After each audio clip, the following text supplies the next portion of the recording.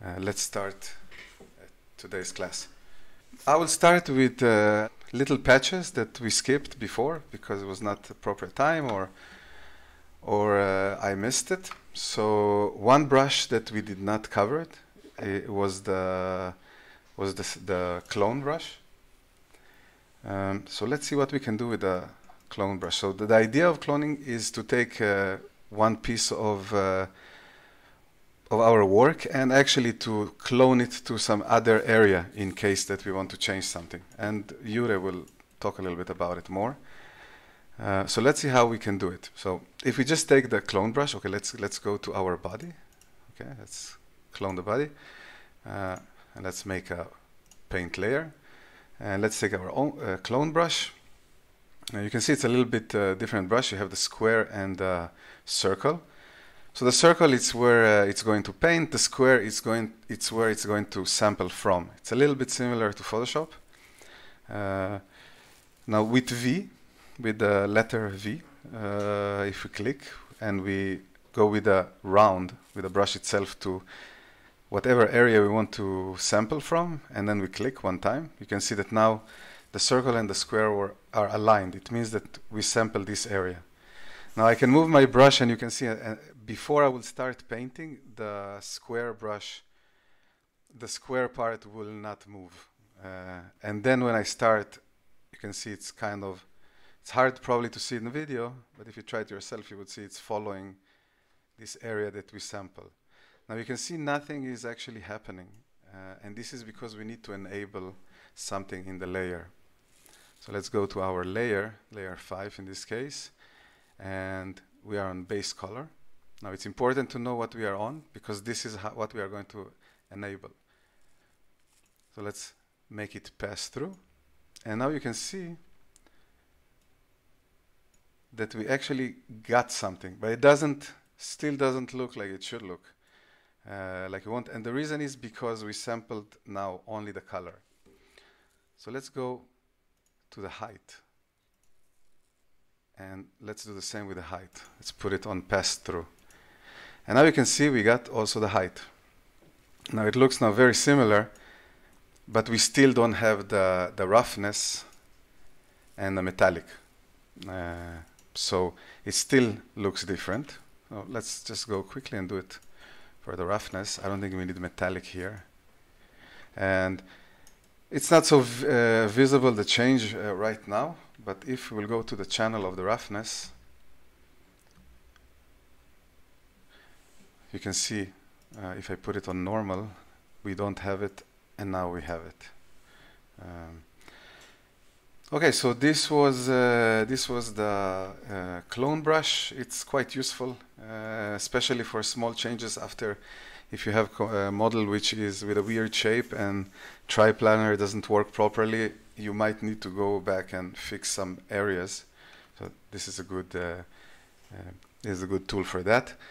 Just don't forget, if it's not passed through, you will see no changes, and don't forget also to enable it on the other layer channels, and especially on the roughness and metallic, because this is not obviously visible. This is when it comes to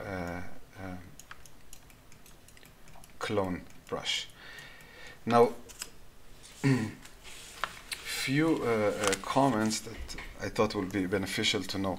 So when you work on roughness or metallic, and sometimes it's very hard to see live what actually the changes are. So for example, if I would go back to my roughness, put it on normal, also metallic. There's not much, it's hard to see the difference. I'll go and put it on pass through. You see that there is some, but it's a little bit hard to see. And my recommendation when you work on those channels, and also before you decide to finish with your scene, is to go over the channels. To really look what each channel gave you, because sometimes things will look very nice, but you would realize later on that there is no variation when it comes to the roughness or to the metallic. So the way to do it, it's two ways. One is to go here, and you can see we have all our channels. So we can go to the roughness. And now you can see in the roughness, it's very clear that nothing happened in this area. You can see here it looks in one way, and it should look similarly in this area. So we can do pass-through, and now you can see the difference. Now the other way to see those maps is to toggle between them. It's with the C. So normal plus height, base color, height, and so forth. We have all of those. And you can see when you look at the color channels, okay, this is made quite well, but sometimes you can find mistakes in the color channel. It can look a bit blurry, or it's really good practice to go once in a while through all of those channels. Okay, so let's see. Now the other thing we can see at the bake map. So we can, and this we toggle with a B. So we can also see how our bake is going on. We can see that we don't have ID, for example, and we can see how our ambient occlusion looks, which is quite okay, and curvature, and so forth.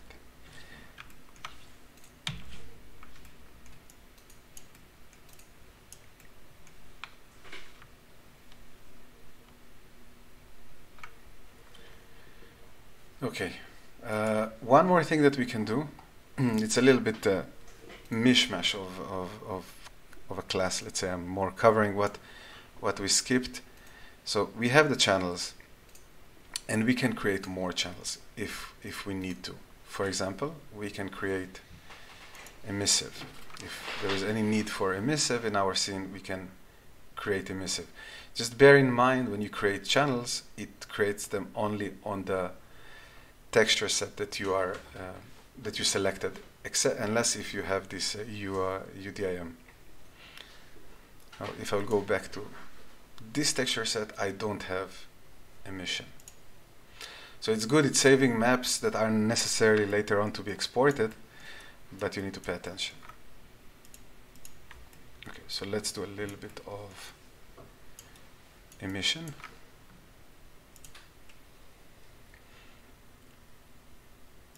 Or we can add, we'll do it classically. And maybe paint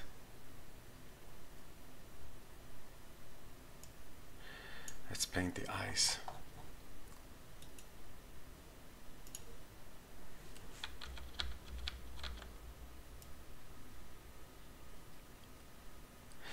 Now you can see this painting is also, I don't know if you've noticed, but I'm also painting in places that I don't want to paint.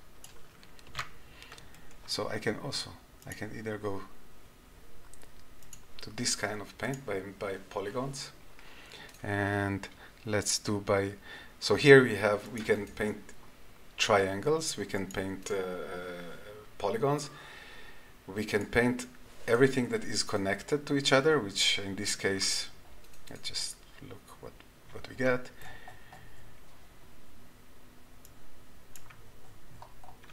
So now if I paint with this mode, everything that every mesh that actually is connected to each other will be painted.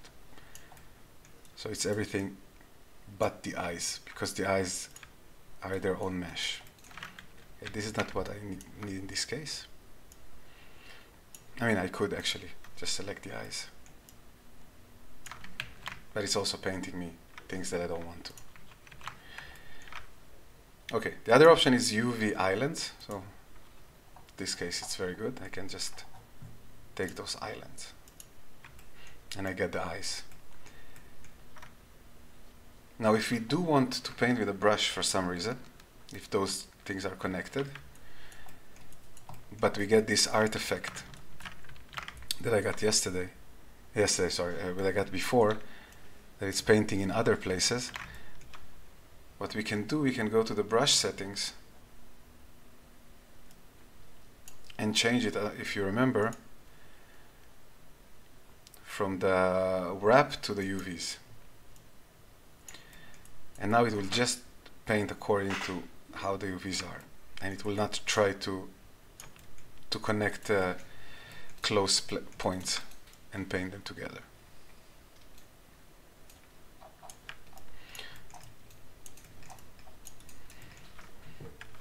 Okay, so now we painted those eyes, and now let's set up the emission. So we don't need color, roughness, height, we just need the emission. Let's, I don't know, make it maybe red.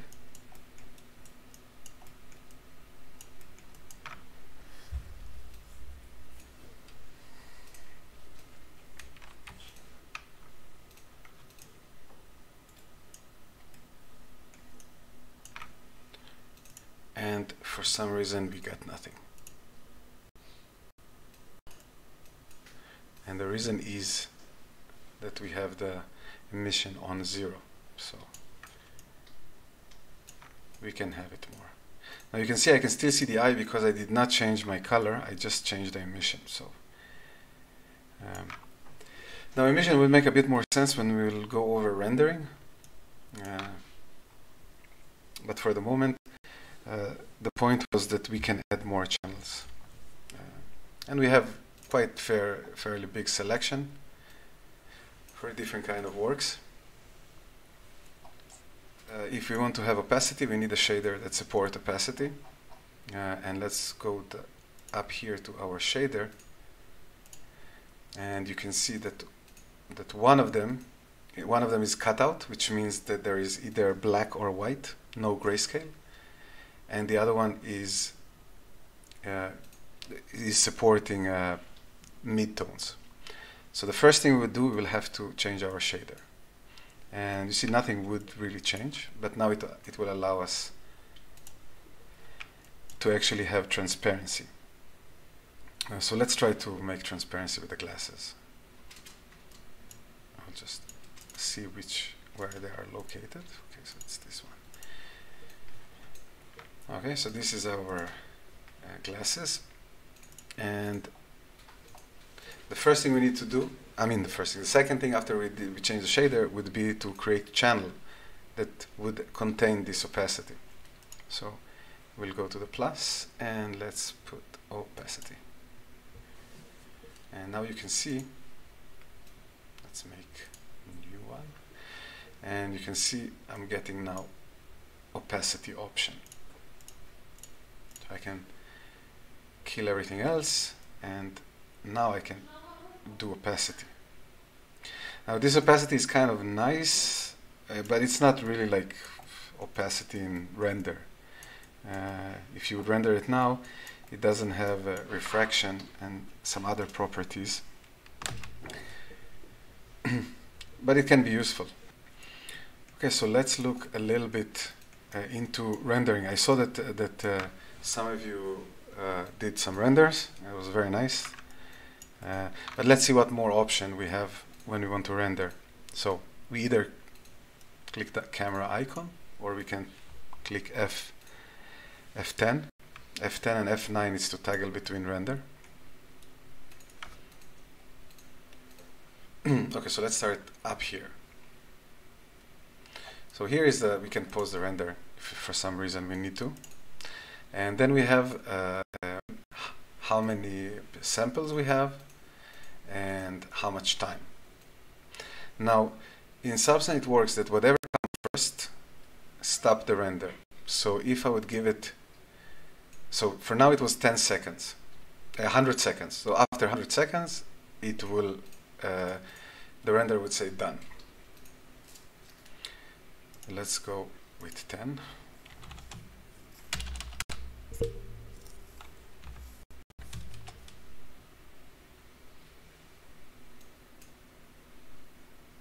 And it's done. Although you can see it managed to do only 437 samples out of 1,000, but because 10 seconds passed, it stopped it. So it doesn't go with the highest one, it goes with the first one. But if I will give it 10 hours, but I will change the maximum samples to 200.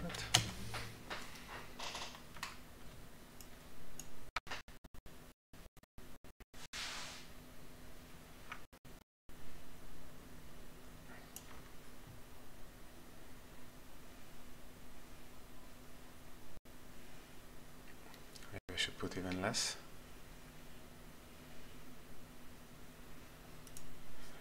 I will just not to waste time. So now you can see I have 10 minutes, but because it's finished the sampling, it will just stop. So this is good to know. And when you looking for a position and doing tests, you can put it low, but then you can really go high and get very detailed render. Now it's not always necessary to have more render time. It really depends how much reflections and specularity you have in the scene, or glow and stuff like this that can create this noise. But some simple renders like wood without too much reflection can be very fast and will look quite good. And let's keep to this area. Now, as a default, it just takes your screen size and it's try to render it, but you can overwrite it. So if you do overwrite, I can do maybe 1K.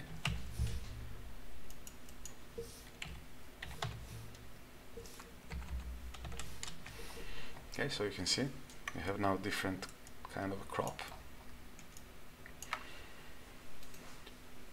Okay, then you have the display setting and the shader setting. So let's start with the shader setting because it's already open. So the shader, we can, even while rendering, we can change shaders. Okay. Then we can control the properties of the shader. So you saw before I increased the emissive. So you can decide how much you want this shader to support the glow or the emission. And you can do the same for how many reflections and refraction, which I don't know what really does because there is no refraction. Scattering and some other options.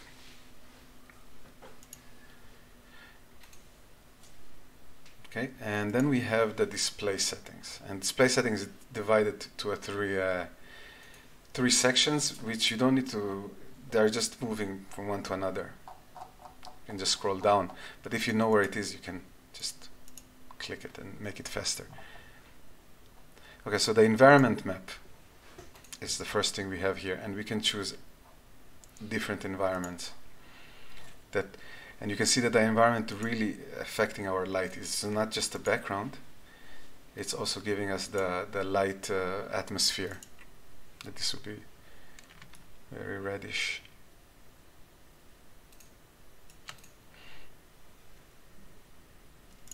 And then we have, this is it's older project, so I have some maps that don't exist anymore, I think.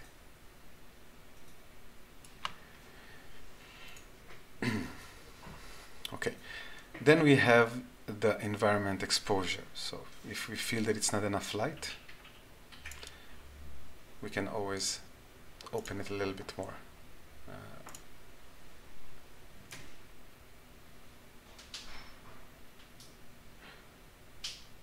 Then we have the rotation. The rotation is what we do when we press shift with right click. It's just rotating the environment. So if somebody don't remember the shortcut, you can always come here and rotate the environment.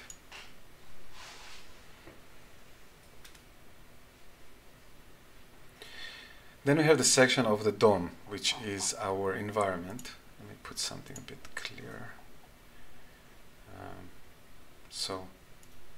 Sorry, this is the camera. Okay, this is the dome. The dome is the sphere that we have around that gives us the light. So we can have everything. We can have only the sphere. So I don't know if it's noticeable, but we kind of lost the floor. Okay, now we have the floor, and you can see it with the shadows. Actually, I will change the something more visible. Okay, now we can see clearly the shadows. And if we have only sphere, we do not see we still see the shadows, but we don't have some kind of a floor. When we have infinite sphere, just look a little bit different. we can cancel the ground. Now we don't have shadows. Or we can, if it's confusing for us, we can just have a clear color. And also if you save it as JPEG, then you will get gray background. So if you are planning to save it directly to a JPEG, you can still control what kind of background you want to have.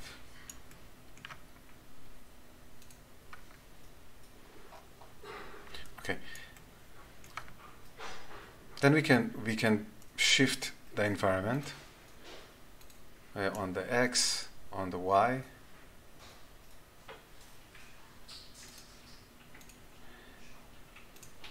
So as you can see that now the floor is a bit too high, and I noticed that sometimes in some of your rendering the object was a little bit floating, was something like this. So you just need to know that you can change it. You can bring it back. It's quite subtle, so you might need to type very small numbers.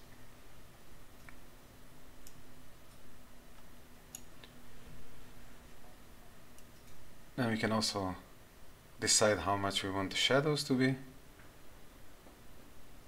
And this means how much we want the shadow to come from the environment, how much of it, and we can also have the glossiness. Okay, so this was our DOM. This is responsible on our light. And then we have the camera. Okay, so the camera is just, you have the focal length, which, let's say, the default is more or less I would say phone angle, and sometimes it can be very, very not flattering angle. So I would recommend to be on 50. And 50 kind of give you more professional camera distortion. It's not very distorted. And especially if you do face of a person, it can be very unflattering. Because when you are on 17, you will need to get way closer to the, and then you start to get all those distortions. It's more apparent when it's a person face. Then we have the aperture, which is responsible on how much blur we would have in the background. If you know a little bit about cameras, then you will understand.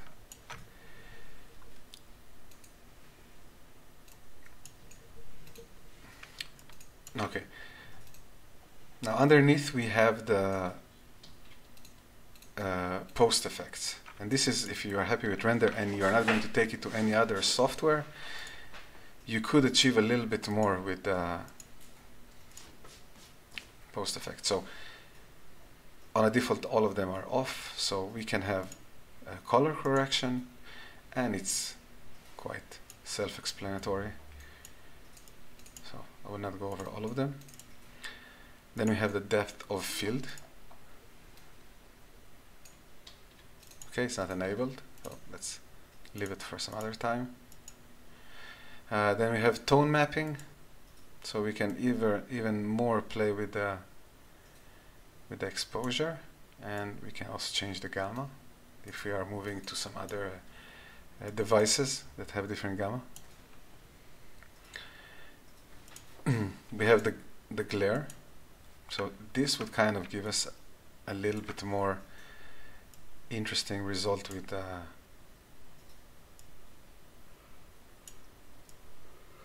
yeah, if it will just happen. Oh yeah, I need to take this on. Huh.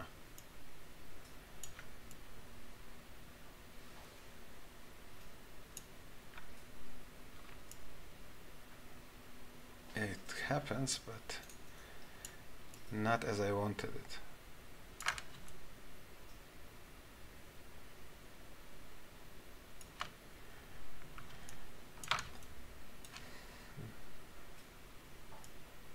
Okay. Okay, so you can see we get kind of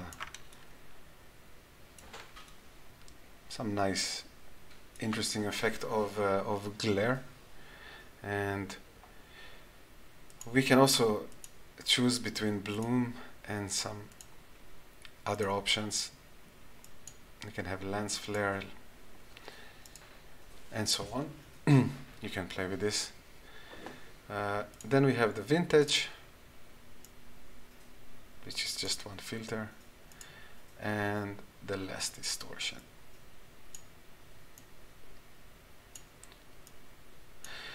So basically it's not, from my experience I would say it's not the best renderer, but if you work on a model and all you need is some nice preview, you can achieve quite nice preview out of directly out of Substance, and it's nice to have those options. Let's go and bake it real quick, as we already know, so I would not really go over it again.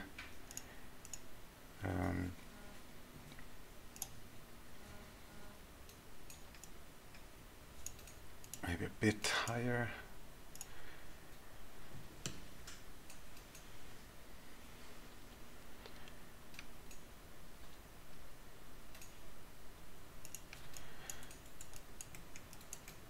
Okay, you can see that it didn't bake very well. Now, the problem, and it's generally a problem with these models, because they're very low, so we need just to increase the box around it. Maybe 0.5 is enough.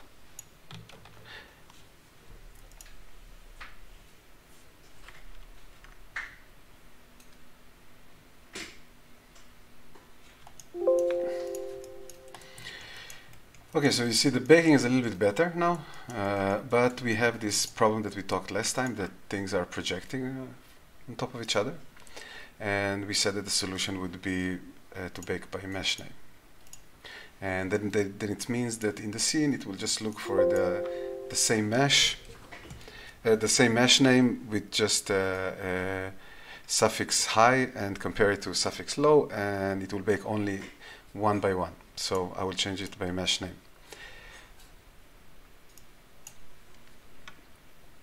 And you can see the problem was solved in this sense. You can already see it. Now, the other thing that we have here, which we can also use by mesh name, if I will hide, you can see that I have ambient occlusion also on her neck. Now, sometimes it's not a problem. In this case, it could be a problem because when there would be animation, the necklace would move, and then it would be a bit weird to see underneath this kind of black ambient occlusion. So we have this very similar solution for this. I don't need to bake those anymore. So if you go to you can see that each channel has its own, not each channel, but some of them has their own settings. So this is the rays. I would recommend to do it 1 to 8. But it just depends how much, how good baking you would like to have. And then we have self-occlusion. And now it's set on always, which is very similar. If we go to the common, we had this option always. So if we put it here by mesh name, it will just bake ambient occlusion only on the same object with itself, without any other intersections. So just bake it again.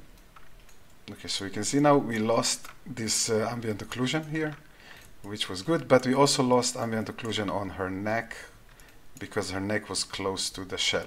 So we kind of need to give up somewhere, somehow. We either get that or that, but we can also paint back the ambient occlusion here. So yeah, okay. So this was a little extra thing. We also have it with thickness. You can see it's the same idea. And also we have the secondary rays. Now let's go just quickly to the ID, and you can see that the default is material color, and this is what I explained you last time, that if you make in Blender or Maya, if you give different colors to a different part of the object, it will just make it as ID map. Now you have some other options, and this is a bit more advanced. You can also paint the vertices already in the app, and you can also have some kind of a random ID based on how many polys are not connected physically to each other. So just let's quickly make this, and so it gave to each object in the scene which is independent, it gives its own color. So if you have a lot of objects and you want to create quick ID map, so you can also do it in this way.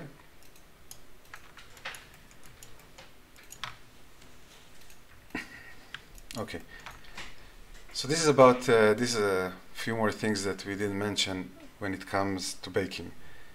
Another thing that that we glossed over is to import asset, and Jure did it while he was showing his work, but let me just do it again so it's very clear. So I open my source where my files are located. So let's start with just a simple texture map, and we just throw it here.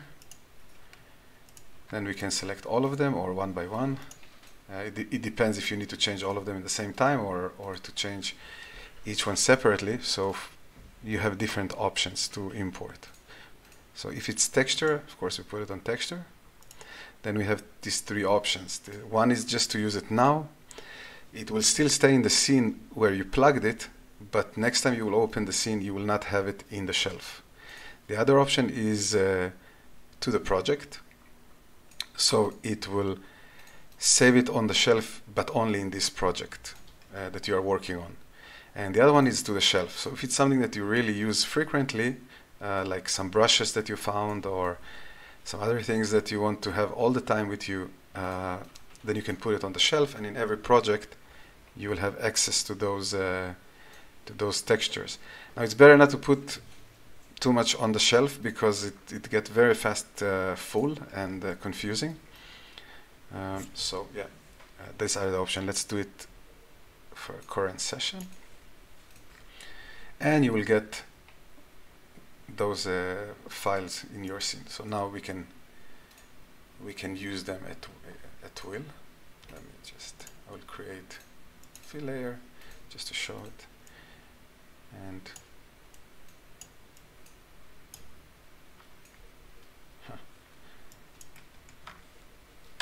okay, yeah, I was on that. Okay, so we can put the base color, and we can also put this height, and you can see we can use any kind of file that we bring. Now, other thing we can bring is its environment, which is what brings the light to the scene, and we can also bring materials. So you have already in lesson 6 from yesterday, you have moss and rock.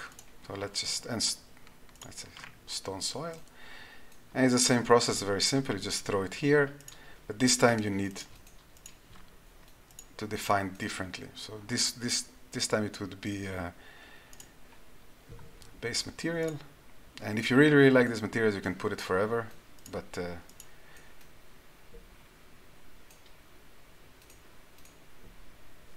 okay.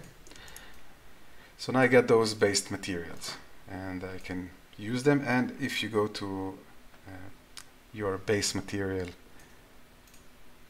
which is materials called, you can see you have the moss and the rock and other things. So this is how we bring new assets to the scene. Okay, now another thing that I kind of used a few times but never explained. So we can always change our model.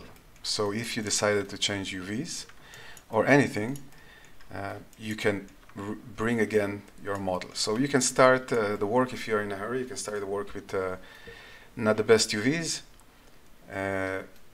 and then later on, sometimes you get better UVs and you just change the model. You just need to bear in mind that if you change anything with the islands, not a position, if you cut the island to 2 islands, or if you combine islands a little bit different, you might lose your brush work. So whatever you did with the brush strokes will get lost. All the rest would stay the same. So when you work with a brush, then you need to bear in mind that this option exists. That's why a lot of times it's good to use, especially with IDs, it's good to use ID map and not to paint the mask by yourself, because even if things change later on, you can always bake the ID maps. So the way we do it is edit, project configuration, and we can select this model again. So now I don't have different model for this, but I will just bring the high just to show that it works. You have more things here. If for some reason your project was set up in the wrong normal map, so you can also change that. So you saw I got the same model. Now it's high poly, and I lost kind of lost. Okay, it has also very bad UVs, so it's not really good model to show it on. Let's go back to our. Okay, so this is one option that you have. You can bring the model many times and change things, and it will still work. Okay, the other thing I wanted to show is the clone a little bit, but before I would just like, if it wasn't clear, I would just like to show in a very simple example what Jure made when he did the ID maps. Okay, so it starts with the paint layer, and the color doesn't matter too much. It's good if they are different significantly from each other, so it's easier for the program to select them. But I will just select one color.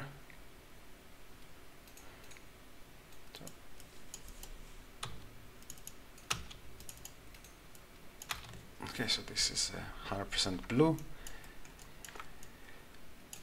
Ooh. Yeah, it's the wrong one. So yeah, you can start to paint.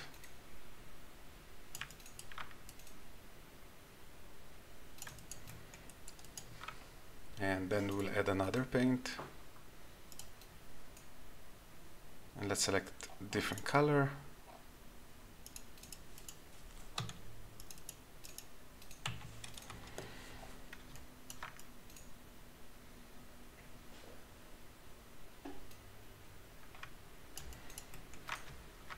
And let's have even third color.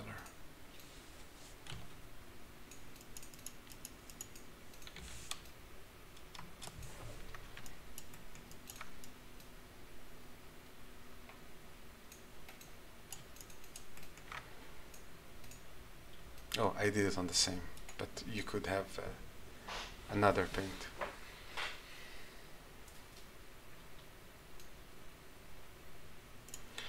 Okay, so now we have this kind of configuration, and it could be also totally different. You could put one on each one, and it would still work. Now we need to make somehow to make out of it a texture file. And this leading us to a whole new place that we didn't explore yet, and this is how we export our textures. So this will be a bit technical. So let's go here to export textures. And you can see we got this window. We have our texture sets, so we can decide which one is going to be baked. Then we have the location. We are going to bake to. I'll just quickly set it up.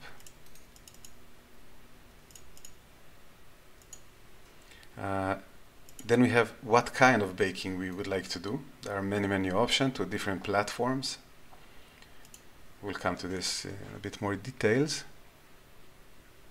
And then we have the file type.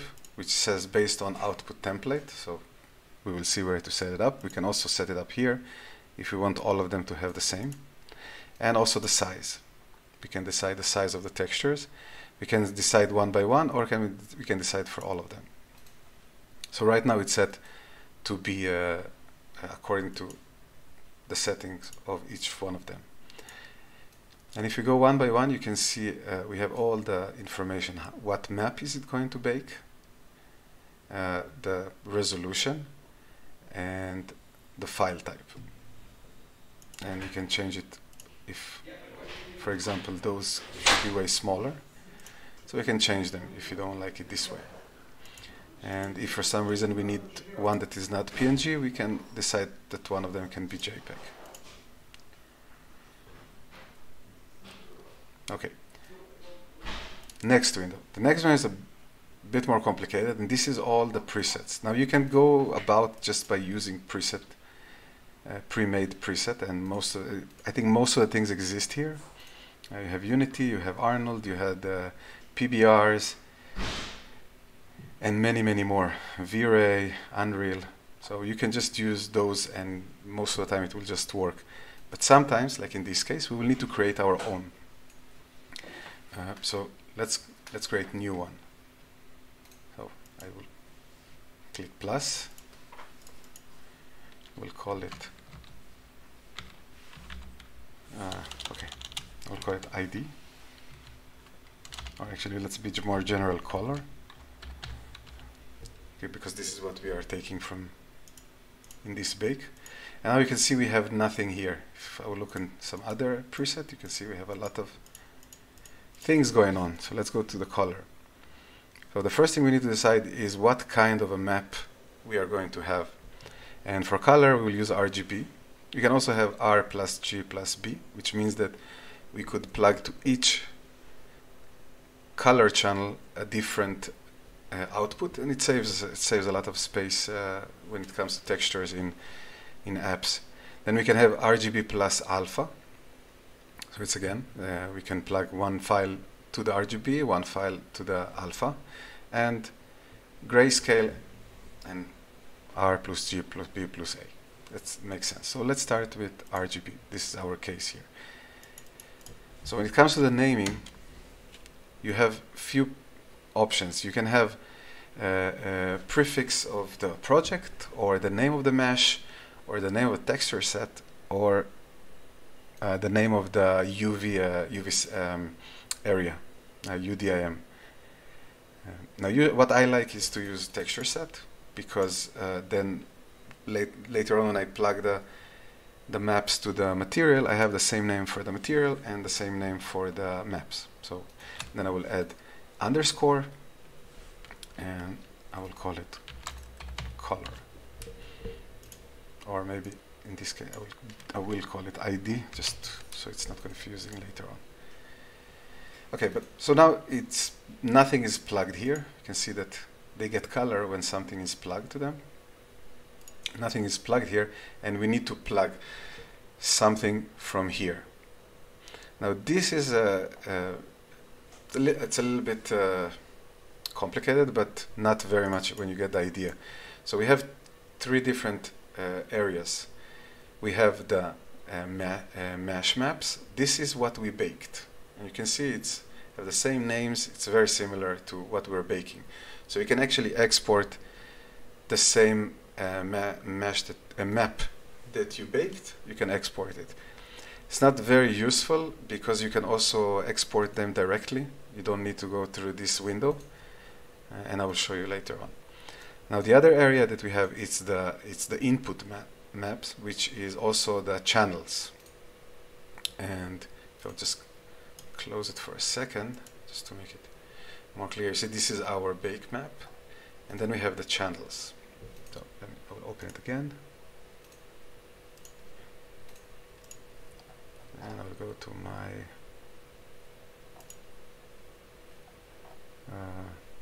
we called it color. Okay, so this is our channels, and you can see there are way more than what we actually have in the scene, because this is a default to start with, but we have all of those options later on. Okay, So this is what we worked on. So whatever we worked on in the color base would actually come out as a texture file. So let's just drag the color base. That's RGB channel.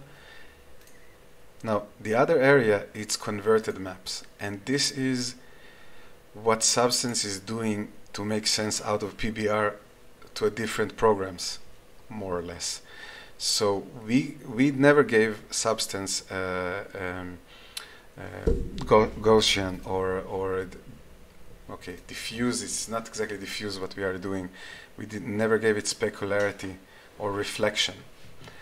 But Substance knows to translate the PBR workflow to the metallic plus roughness plus height.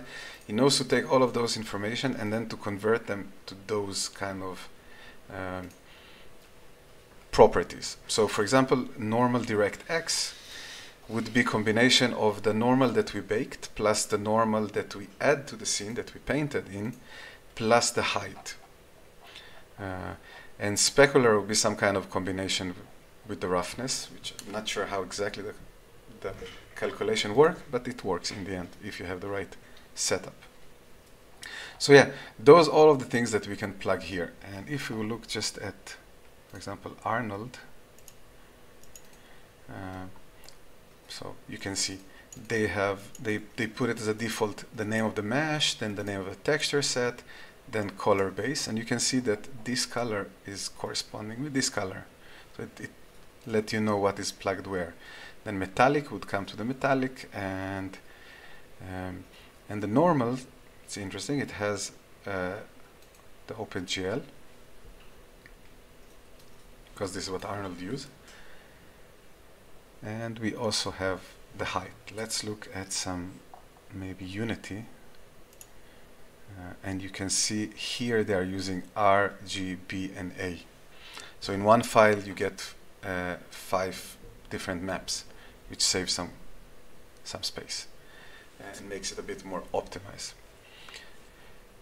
Okay, I hope it's clear. If not, you can ask. But for now, what we need is actually we set the location, and we need to now decide what we want to bake. So let's go to our color. We just created it now. And I will just export.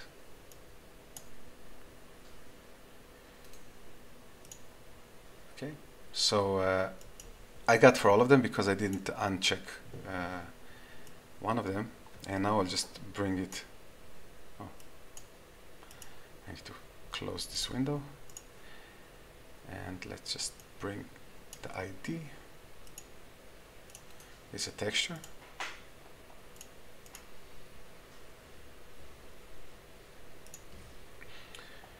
Okay, so what I did now, it's how we did the IDs, but this is also what Jure did before the class to all the work that he was doing before. It's the same process. So now if we just delete everything, we don't need it anymore. And let's create something.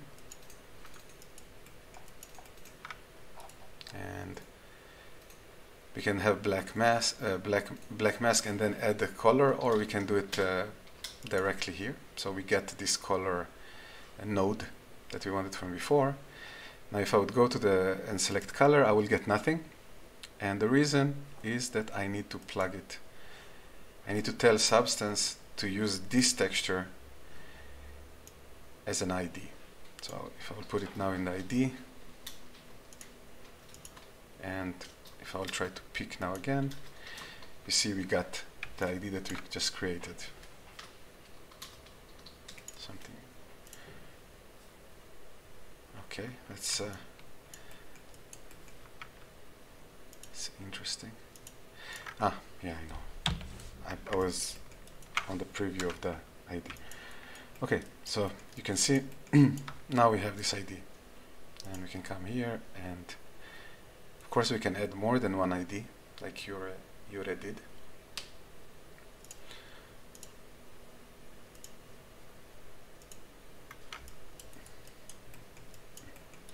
Okay, so the same system would be also for baking if we have a very complex work. and we want to flatten it because of it's too laggy, or because it just the scene is too messy. Now I would suggest you to, if you decide to flatten your work, to save one file as a backup in case you want to change some big things. But otherwise, yeah, you don't have to save all the work before if you are satisfied with it.